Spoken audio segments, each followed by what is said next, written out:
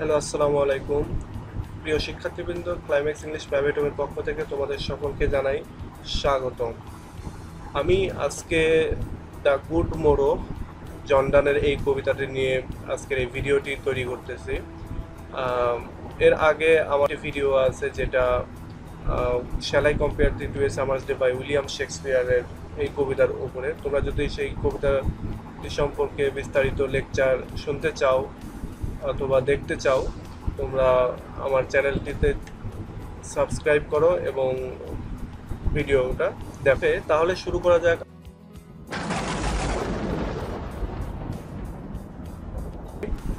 আজকের ভিডিওর টপিক হচ্ছে দ্য গুড মোরো বাই জন ডান। তোমরা জানো এটা একটি ভালোবাসার কবিতা এবং এই কবিতা আমি দুভাবে আলোচনা করব। প্রথমে আমি কবিতাটির লাইন বাই লাইন অর্থ এবং শব্দগত বা ওয়ার্ডের অর্থগুলো বলে যাব এবং এর পরবর্তীতে আমি প্রতিটা লাইন বাই লাইন বা যেগুলো গুরুত্বপূর্ণ লাইন সেগুলোর ব্যাখ্যা করব। তো ঠিক আছে, চলো শুরু করা যাক। The good মোরো by John done. Good মোরো, এই কথাটার অর্থ হলো গুড মানে ভালো এবং মোরো মানে আগামী। তাহলে আমরা বলতে পারি দ্য গুড মোরো বলতে সুন্দর আগামী। তো প্রথম যে লাইনটা সেটা হচ্ছে I wonder by my truth what দাও অ্যান্ড আই ওয়ান্ডার, আমি অবাক, বাই মাই ট্রুথ, সত্য জানিয়া, যে হোয়াট দাও অ্যান্ড আই, তুমি কি আর আমি কি, ডিড টিল উই লাভড, তখনও কি আমরা দুজন দুজনকে ভালোবাসতাম, war we not want till then, আমরা কি তখনও অবুঝ ছিলাম না, বাট সাকড অন কান্ট্রি প্লেজার চাইল্ডিশলি, অথবা মাতৃদুগ্ধ কি পান করতাম না বাচ্চাদের মতো আনন্দ করে, or স্নর্টেড we in the seven sleepers ডেন, অথবা ওই সাত গুহায় ঘুমন্ত সাত ব্যক্তির মতো কি আমরাও অবুঝ ছিলাম না, ওই রকমের নাক ডাকিয়ে ঘুমাতাম না। ইট ওয়াজ সো, হ্যাঁ এটা তাই ছিল। But this all pleasures fancies B, কিন্তু এই সকল আনন্দগুলো প্লেজারগুলো এখন কল্পনায় চলে গেছে। If ever Annie beauty I did C, যদি আমি কখনো কোনো সৌন্দর্য দেখি, হুইচ আই ডিজায়ার, যেটা আমি ইচ্ছাও করি, and I got, it was but a dream of থি, এবং এটা শুধুমাত্র তোমারই স্বপ্ন ছাড়া অন্য কিছু না।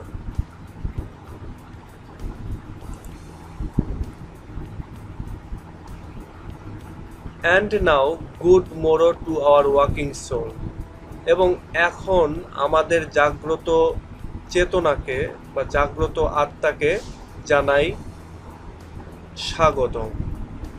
Which was not one another out of fair, যেটাকে এখন আমরা আর দেখি না একজন আরেকজনকে ভয় নিয়ে।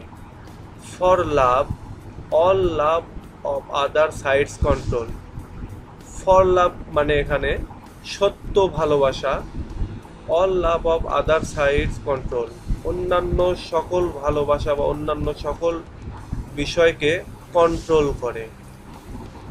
And makes one little room and everywhere, এবং যে কোনো জায়গাতেই একটি ছোট্ট রুম তৈরি করে, জায়গা তৈরি করে। Let see ডিসকভারার্স two new world's have gone,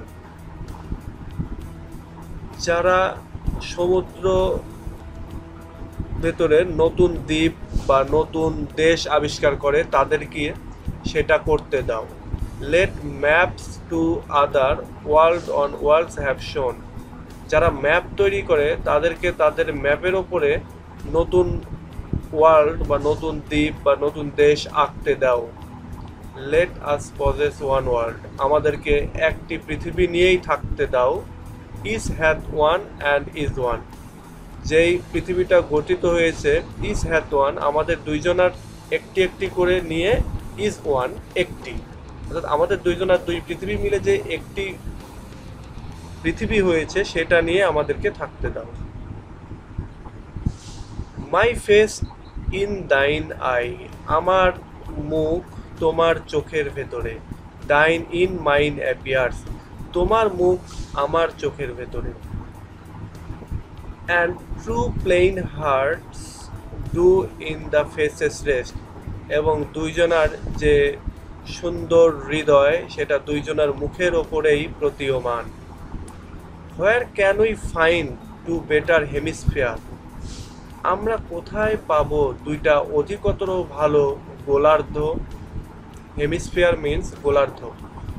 without sharp north, without declining West, কটকনে ঠান্ডার উত্তর মেরু ছাড়া, অথবা উইদাউট ডিক্লাইনিং ওয়েস্ট, অথবা ক্ষয়িষ্ণু পশ্চিমে সূর্য অস্ত যাওয়া পশ্চিম দিগন্ত ছাড়া। হোয়াট এভার ডাইস, যা কিছু ধ্বংস হয়ে যায়, মরে যায়, ওয়াজ নট মিক্সড ইকুয়ালি, সেগুলো আসলে সমানভাবে মিক্স থাকে না, মিশে থাকে না। If hour two loves B one, যদি আমাদের দুইজনার ভালোবাসা বি ওয়ান, একটি হয় বা এক হয়, অর দাও অ্যান্ড আই, অথবা তুমি আর আমি যদি এক হয়ে যাই, লাভ সো অ্যালাইক, এবং ভালোবাসাও যদি সেরকম এক হয়ে যায়, দ্যাট নান ডু স্ল্যাকেন, যেটা কখনোই ঢিলা হয়ে যাবে না বা সাদামাটা হয়ে যাবে না। নান ক্যান ডাই, কেউ এই ভালোবাসাকে মারতে পারবে না। এই হলো লাইন বাই লাইন এই কবিতাটির অর্থ। এখন যদি আমরা একটু ব্যাখ্যা বিশ্লেষণ করি তাহলে যেটা দাঁড়ায়, তো চলো দেখি কি আসে করা যায়। দ্য গুড মোরো বলতে এখানে সুন্দর আগামী। কবি আসলে এখানে দুই রকম পরিস্থিতিকে উল্লেখ করেছেন। একটি হচ্ছে যে উনি অবাক হয়েছেন প্রথম এই অংশটাতে, তিনি অবাক হয়েছেন যে আগে আমরা কেমন ছিলাম, আগে আমরা এটা করতাম ওইটা করতাম ওটা করতাম, যেগুলো আমরা না বুঝে। দ্বিতীয় অংশে তিনি বলতেছেন কিন্তু এখন আমরা বুঝতে পারতেছি যে আসলে আমরা একজন আরেকজনের প্রেমে পড়েছি এবং আমরা আমাদের এখনকার এই পরিস্থিতিকে স্বাগতম জানাই, সম্ভাষণ জানাই। পরের এই স্ট্যান্ডাতে এসে কবি তার ভালোবাসার পরিপূর্ণ একটি প্রকাশ ঘটিয়েছেন। যেমন তিনি তার প্রেমিকাকে ছাড়া এখানে আর কিছু করছেন না। তিনি বলতে চাচ্ছেন যে তিনি তার যেখানে যাকে দেখছেন, তার প্রেমিকার চোখের ভিতরে নিজেকে দেখছেন, নিজেরটা প্রেমিকার ভেতরে দেখছেন, এই ধরনের কথাবার্তা। এবং তিনি আশাবাদী যে তিনার যে ভালোবাসা, এই ভালোবাসা কখনোই মরে যাবে না, কারণ এটি একটি সত্য ভালোবাসা। এবার লাইন বাই লাইন যদি ব্যাখ্যা করি তাহলে কবি প্রথম এই স্ট্যান্ডাতে যেহেতু অবাক হয়েছেন সেহেতু তিনি বলছেন, I wandered by my truth, সত্য জেনে বা এখনকার এই পরিস্থিতিতে আমি অনেকটাই অবাক। হোয়াট দাও and I, did we love, তুমি কি ছিলে আর আমি কি ছিলাম।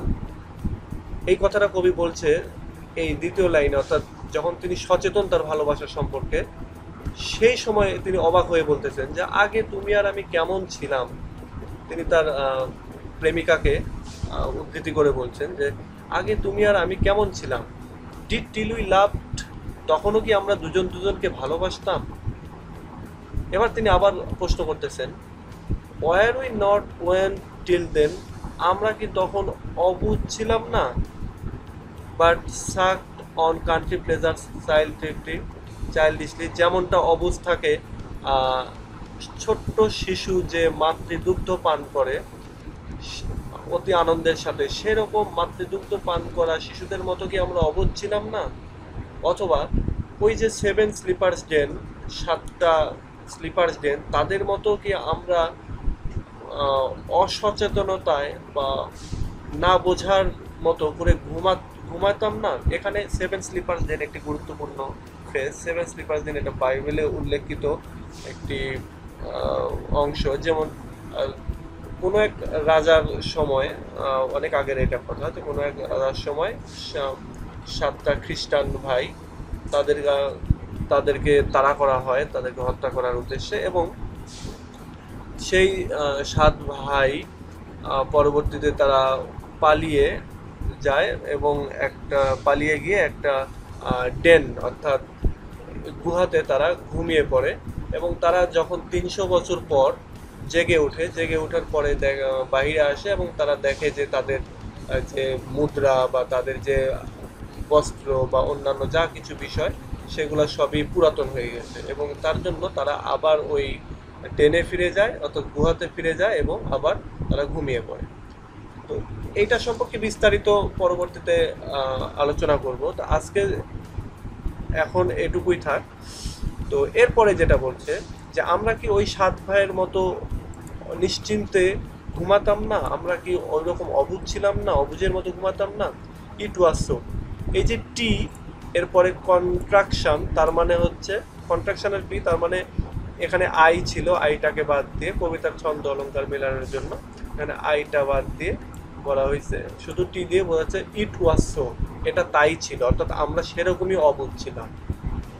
But this all pleasures fancies B, কিন্তু এখন, বাট দিস বলতে কিন্তু এখন অল প্লেজার্স ফ্যান্সিস বি, তখনকার সেই সময়ের অবুঝ যে আনন্দগুলো সব কিছুই কল্পনায় চলে গেছে, ফ্যান্সি হয়ে গেছে, কল্পনায় চলে গিয়েছে। প্লেজার মানে আনন্দ, ফ্যান্সি মানে কল্পনা, সব কিছুই কল্পনায় চলে গেছে। এবার তিনি তার এই দুইটা লাইন ব্যাখ্যার জন্য খুবই গুরুত্বপূর্ণ, এক্সপ্লেনেশনের জন্য খুবই গুরুত্বপূর্ণ। এই দুইটা লাইনে তিনি তার ভালোবাসার প্রশংসা করে বলছেন, ইফ ইভার অ্যানি বিউটি, যদি কখনো কোনো সৌন্দর্য বা সুন্দর জিনিস বা সুন্দর মহিলাকে আই ডিড সি, আমি দেখে থাকি, বলছে যদি কখনো কোনো সুন্দর জিনিস বা সুন্দর মহিলাকে আমি দেখে থাকি, হুইচ আই ডিজায়ার, যেটাকে আমি পাওয়ার ইচ্ছাও করেছি, অ্যান্ড গড, এবং আমি যেটা পেয়েছি, ওয়াজ but a dream of three, এগুলো আর কিছুই ছিল না, বরং এটা ছিল তোমাকে পাওয়ারই স্বপ্ন, তোমাকে নিয়েই স্বপ্ন। অর্থাৎ আমি যদি কখনো কোনো মেয়েকে দেখে থাকি, সুন্দর কিছু দেখে থাকি, এটা আর কিছু না, সেটা হচ্ছে তুমি। আমি যদি কখনো কাউকে পাওয়ার ইচ্ছা করে থাকি, সেটাও আর কেউ না, এবং আমি যদি কখনো কাউকে পেয়ে থাকি, সেটাও আর কেউ না, সেটা হচ্ছে তুমি। তো এই দুইটা লাইনে কবিতার ভালোবাসার প্রশংসা করছেন এবং এই দুইটা লাইন এক্সপ্লেনেশনের জন্য অনেক গুরুত্বপূর্ণ। ফলে এই কয়টা লাইন নিয়ে যদি আমি আরেকটু আলোচনা করি, যে আই ওয়ান্ডার, ওয়ান্ডার মানে অবাক হওয়া, বাই মাই ট্রুথ, ট্রুথ বলতে এখানে সত্য জানার পরে আর কি, ট্রুথ বলতে সত্য। হোয়াট দাও অ্যান্ড আই, দাও মানে তুমি এবং আই মানে আমি, হোয়াট দাও and I did till we love, did দিয়ে এটা পাস্ট টেন্সে নিয়ে গেছে, অর্থাৎ তখনই কি আমরা একজন একজনকে ভালোবাসতাম না? Were not we want till then, আমরা কি তখন অবুঝ ছিলাম? নাই, ওয়েন্ট বলতে এখানে অবুঝ, ওয়েন্ট বলতে এখানে অবুঝ। বাট সাক, সাক মানে হচ্ছে মাতৃদুগ্ধ পান করা, চুষে চুষে যেটা যেগুলো খাওয়া যা হয় তাই সেটাকে বলা হয় সাক। অন কান্ট্রি প্লেজার, কান্ট্রি বলতে এখানে কিন্তু দেশ না, এই কান্ট্রি বলতে গ্রাম্য, অর্থাৎ যেমন তোমরা শুনে থাকবা যে ক্রিকেটে কাউন্ট্রি খেলা হয়, সেই কাউন্ট্রি, কাউন্ট্রি বলতে প্রদেশ বা গ্রাম্য বা এলাকা এরকম আর কি। তো বলছে আমরা কি তখনও কান্ট্রি প্লেজার অর্থাৎ গ্রাম্য অবুঝ যে আনন্দ, সে ধরনের আনন্দের সঙ্গে চাইল্ডিশলি বাচ্চাদের মতো করে মাতৃদুগ্ধ পান করতাম না? অর স্নর্টেড, স্নর্টেড বলতে নাক ডাকানো, অর স্নর্টেড উই, অথবা আমরা কি নাক ডাকাতাম না in the seven sleepers Dan, 7 sleepers বলতে এখানে ঘুমানো, যারা ঘুমায় তাদেরকে স্লিপার বলে, ডেন মানে গুহা। তো বলা হচ্ছে যে আমরা কি ওই পাহাড়ে গুহায় ঘুমানো 7 ভাইয়ের মতো নাক ডাকিয়ে অবুঝের মতো ঘুমাতাম না? ইট ওয়াজ সো, সো মানে হচ্ছে তাই, এখানে ইট ওয়াজ সো, হ্যাঁ এটা তাই ছিল।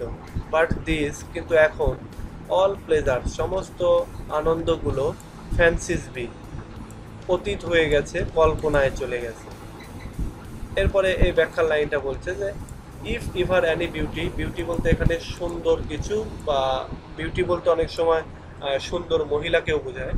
তো যদি কখনো কোনো সুন্দর মহিলা বা সুন্দর কিছু আই ডিড সি, আমি দেখে থাকি,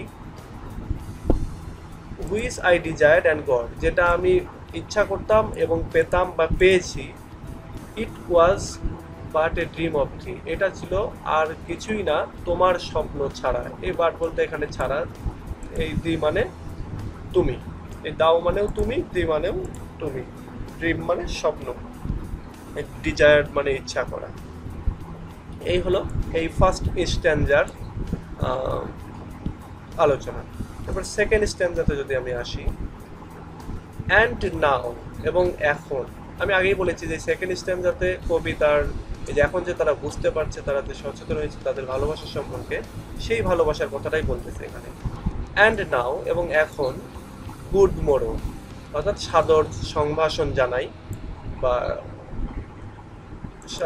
অভিনন্দন জানাই টু আওয়ার ওয়াকিং সোলস। এই ওয়াকিং বলতে জাগ্রত, অর্থাৎ আমাদের যে ঘুমানো অবস্থা থেকে আমরা জেগে উঠেছি, আমাদের যে অবুঝ ভালোবাসা সেখান থেকে যে আমরা জেগে উঠেছি সেই বিষয়টার কথা বলছে। এবং এখন আমরা স্বাগত জানাই আমাদের ওয়াকিং সোলসকে।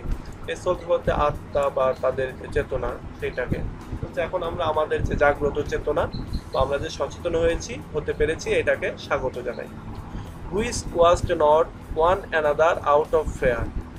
যখন বা যখন বলতে এখনকার কথা বলছে, এখন ওয়াজ নট দেখি না, ওয়াজ মানে দেখা, নট মানে না, এখানে উল্টা করেছে আসলে কবিতার ছন্দ মেলানোর জন্য এখানে বা রাইম রিদম মেলানোর জন্য। তো এখানে which was not one another out of fair, যখন আমরা একজন আরেকজনকে আর ভয় নিয়ে দেখি না, আউট অফ ফেয়ার অর্থাৎ ভয় ছাড়া দেখি। ওয়ান অ্যানাদার বলতে একজন আরেকজন, বলছে এখন আমরা আমাদের এই জাগ্রত আত্মাটাকে বা সোলটাকে বা মনটাকে, হৃদয়কে স্বাগত জানাই, এবং যখন আমরা একজন আরেকজনকে আর ভয় নিয়ে, লজ্জা শরম নিয়ে দেখি না। ফর লাভ, এই ফর লাভ মানে হচ্ছে সত্য ভালোবাসা, ট্রু লাভ। এখানে বলতেছে ফর লাভ সত্য ভালোবাসা, all love of other sides control, অন্য সকল ভালোবাসাকে কন্ট্রোল করে। এখানে অন্য সকল ভালোবাসাকে বলতে এখানে যেমন হয় না যে যখন তুমি কাউকে সত্যি সত্যি ভালোবাসবা, অন্য আরও যত সুন্দর মেয়েই হোক বা সুন্দর যা কিছুই হোক তাকে আর ওইরকমভাবে ভালো লাগবে না।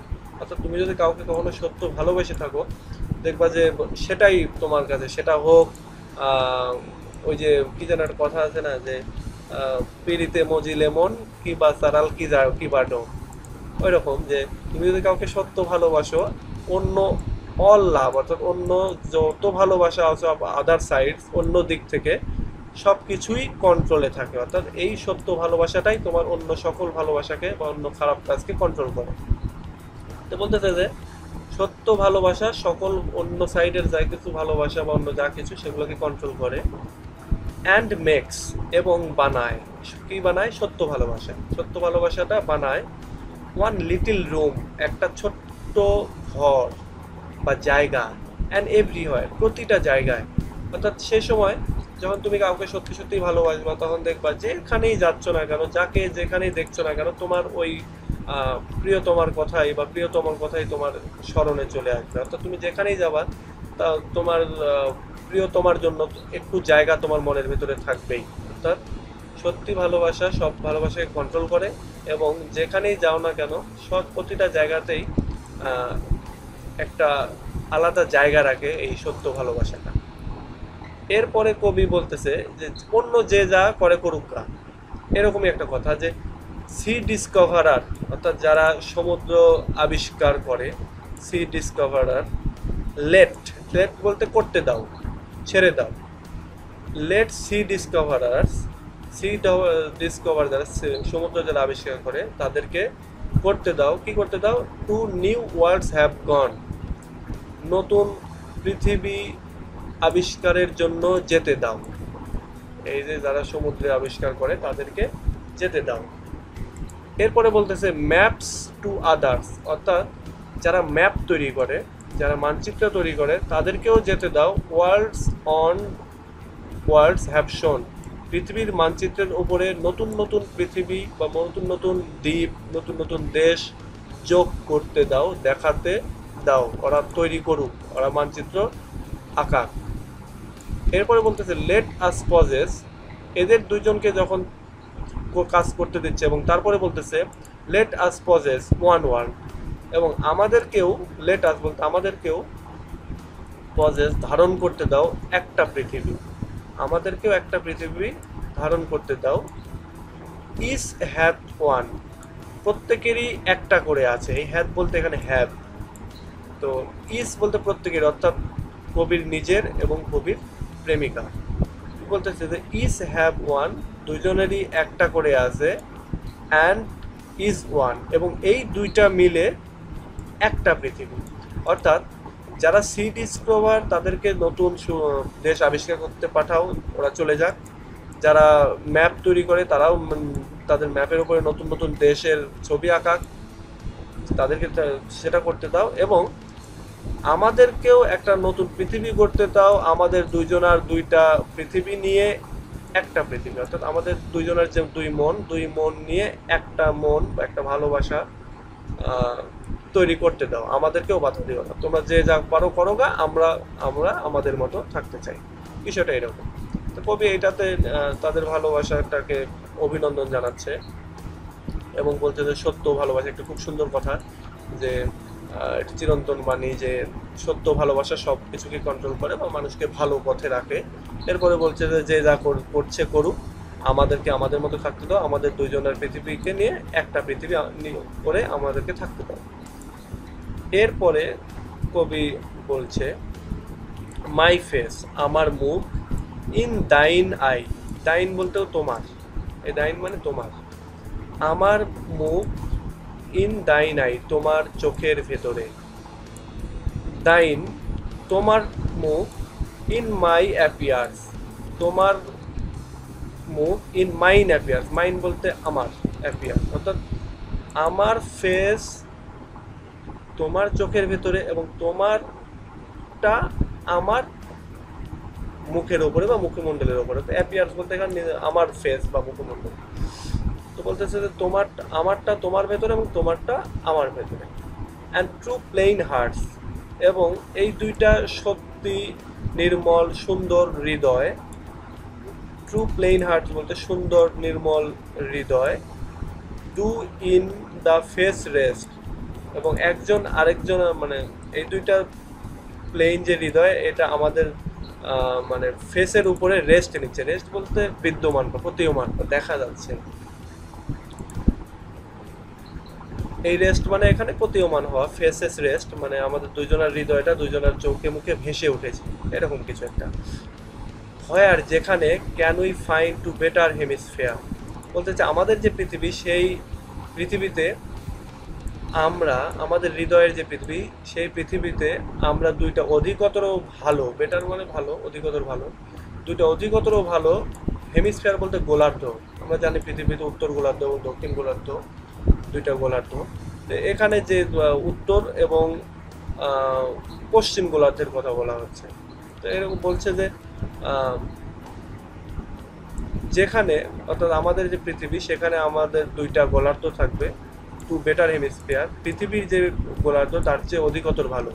সেখানে কি থাকবে না, উইদাউট শার্প নর্থ, শার্প বলতে এখানে তীব্র, নর্থ মানে উত্তর, আর আমরা জানি উত্তর মেরুতে খুব বেশি ঠান্ডা, সেই কথাটাই বলতেছে যে আমাদের বেটার, যে আমাদের যে দুইটা গোলার্ধ, তার মধ্যে একটা হচ্ছে নর্থ, যেখানে উইদাউট ছাড়া মানে শীত ছাড়া, খুব কষ্টদায়ক ঠান্ডা ছাড়া আমাদের একটা গোলার্ধ হবে। আরেকটা হচ্ছে without declining West, decline West বলতে এখানে পশ্চিমে সূর্য ডুবে যায়, সেই কথাটাকে বলছে যে আমাদের পশ্চিম গোলার্ধে কখনো সূর্যও ডুববে না। তো বলছে যে আমাদের যে গোলার্ধ, সেখানে দুইটা অধিকতর ভালো গোলার্ধ থাকবে, সেখানে থাকবে না হচ্ছে কোনো উত্তর মেরু যেখানে তীব্র ঠান্ডা, এবং থাকবে না কোনো পশ্চিম যেখানে সূর্য ডুবে যাবে, এরকম। এবার বলছে হোয়াট এভার ডাইস, যা কিছু মারা যায় বা যা কিছু ধ্বংস হয়ে যায়, নষ্ট হয়ে যায়, ওয়াজ নট মিক্সড ইকুয়ালি, সেগুলো সাধারণত ভালোভাবে মিক্স থাকে না, মিশে থাকে না। এটা একটা ইউনিভার্সাল কথা, যে সাপোজ আমরা যদি একটা কি বানাই, আমরা যদি সাপোজ একটা মাটি দিয়ে একটা হয়তো পুতুল বানাইলাম, এবার এইটা যদি আমরা সাপোজ একটা বিল্ডিং, এই বিল্ডিংটার ভেতরে যদি ইট রড বালি এগুলো যদি প্রপারলি বা সিমেন্ট প্রপারলি যদি মিক্সারটা না থাকে এটা নষ্ট হয়ে যাবে, ধ্বংস হয়ে যাবে। ঠিক এরকমই বলছে যে হোয়াট এভার ডাইস, যা কিছু ধ্বংস হয় আসলে সেগুলো ধ্বংস হয় সমানভাবে মিক্সার না থাকার কারণে, মিলেমিশে থাকার না থাকার কারণে। তো এবার বলতেছে যে আমাদেরটা, আমাদের ভালোবাসা, আমরা দুইজন দুইজনের সাথে যেহেতু মিলেমিশে থাকি, আমাদের এই ভালোবাসাটা কখনো মরবে না। এই কথাটা নিচের দুই লাইনে বলতেছে। বলছে ইফ আওয়ার টু লাভস, যদি আমাদের দুইটা ভালোবাসা বি ওয়ান, এক হয়, যদি আওয়ার টু লাভস, আমাদের দুইটা ভালোবাসা বি ওয়ান, একটা হয়, অথবা দাও অ্যান্ড আই, অথবা তুমি এবং আমি যদি এক হই, লাভ সো অ্যালাইক, ভালোবাসার মতো বা ভালোবাসাকেও এক করি, তাহলে কি হবে? দ্যাট নান ডু স্ল্যাকেন, সেটা কেউই ঢিলা করে দিতে পারবে না। অর্থাৎ আমাদের এই ভালোবাসাটাকে, স্ল্যাকেন বলতে এখানে ঢিলা করা হবে, ঢিলা করা বলতে আমাদের যে ভালোবাসার বাঁধন, সে বাঁধনটাকে কেউ ঢিলা করে দিতে পারবে না। নান, কেউই না, কেউই পারবে না।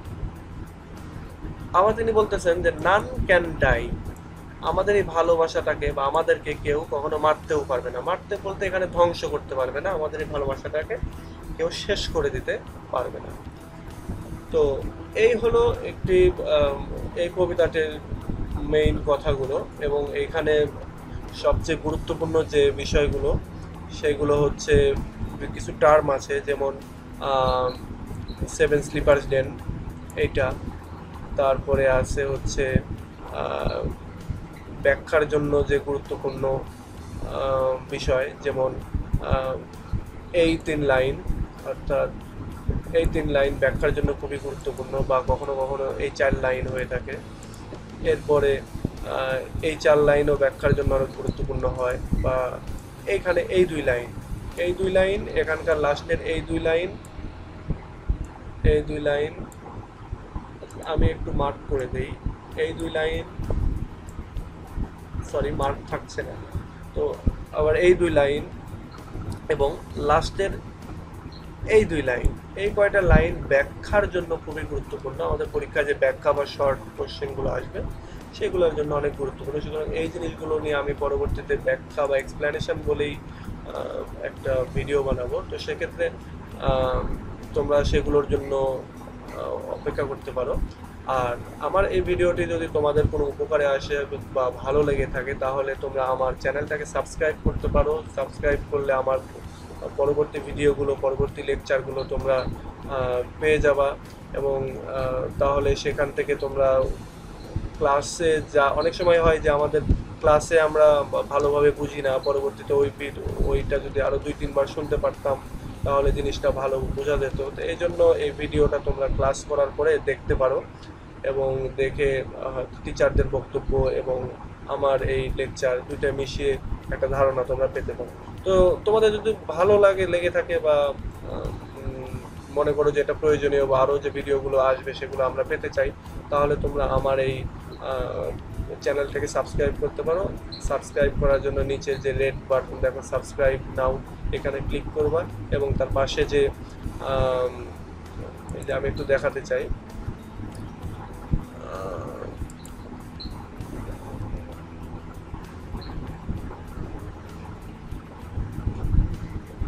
আমি একটু দেখিয়ে আসি।